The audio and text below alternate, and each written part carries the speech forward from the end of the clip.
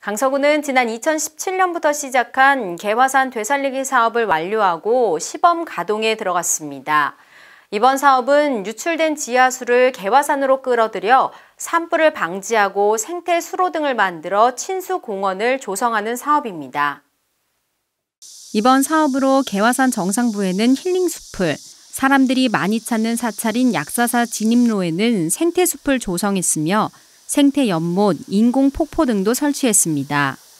특히 생태연못과 폭포를 거쳐 흘러나온 물은 산불 방지와 가뭄에 대비한 수목 급수용으로 다시 사용될 예정입니다.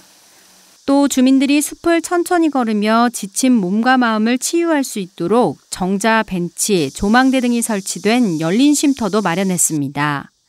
한편 강서구는 코로나19 상황으로 인해 당분간 시범 가동 기간을 갖고 사회적 거리두기 단계에 맞춰 안정적으로 운영해 나갈 계획입니다.